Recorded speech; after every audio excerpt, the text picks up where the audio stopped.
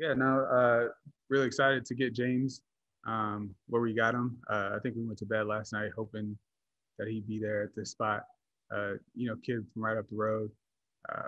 And then just in terms of speaking to the position, you can never have enough big dudes that can move and fit in the scheme. So just a really good fit, really good value for where we got him.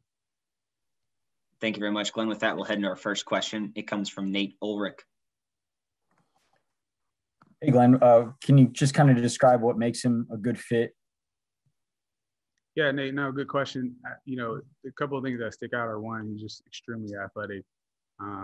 His movements, his twitch, really his feet, just the combination of all those things really blend well with our wide zone scheme. And then just the versatility he'll bring. We'll cross-train him a little bit, obviously work him in slowly, but his ability to play multiple positions was just another thing that we really liked. You just mentioned cross-train, so I know that the answer is probably a little bit of a mix, but where do you think you guys or your coaches are going to kind of start him, in this development? No, he'll start at tackle. He'll start at tackle and then cross-train inside, but he's a tackle in terms of the depth chart. Thank you, Nate. We'll go to Tom Withers. Thanks, Rob. Hey, Glenn. Yeah, you just kind of answered kind of where I was going with it, but I know he switched from D-line to offensive line. Can you tell us a little background on why they did that with him? And does that give him maybe kind of a different edge in terms of the way he plays coming from defense to offense?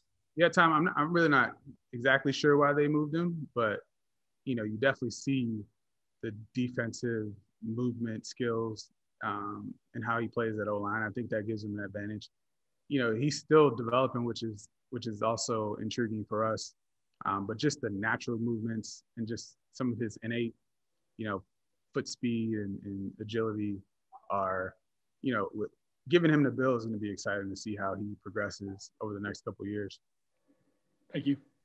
Appreciate it, Tom. Next up is Scott Petrick.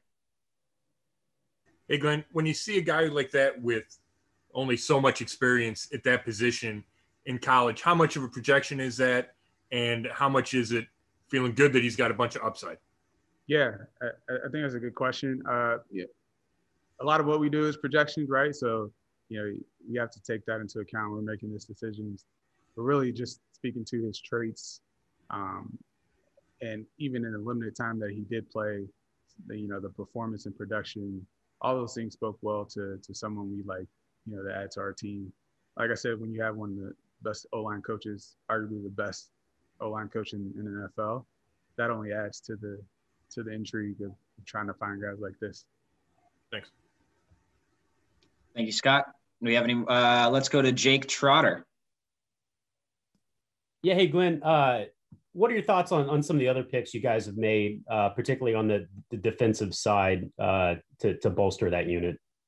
No, I think we just really set out this offseason to not only improve our team, but really attack this side of the ball. And, guys like Greg and JLK add a ton of athleticism, versatility. I think you'll hear that over and over again. But just the versatility that those guys add to this defense, it's really exciting. And then, Anthony, not only his speed, but again, his ability to line up in multiple spots and give Kevin another weapon to use. We're really excited about those three. Thank you, Jake. Dan Lobby, go ahead. Hey, Glenn. What you mentioned Jeremiah, and you've talked about versatility. I mean, was that really kind of the point of emphasis this offseason for you guys, was to really find guys that could do a bunch of different things? Yeah, I think just as the game evolves and has changed a little bit, you need guys who can do a bunch of things, have a ton of skill sets that translate to both the pass and run game. And yeah, I wouldn't say, we sat down and said we need to be versatile, but I think it's just something that correlates to those types of guys where the more you can do, the more value it adds to the roster, the more value it adds to the coaching staff and their ability to call the game a little bit differently. So I think they kind of just naturally go hand in hand and work together. And we're happy that it's working out that way.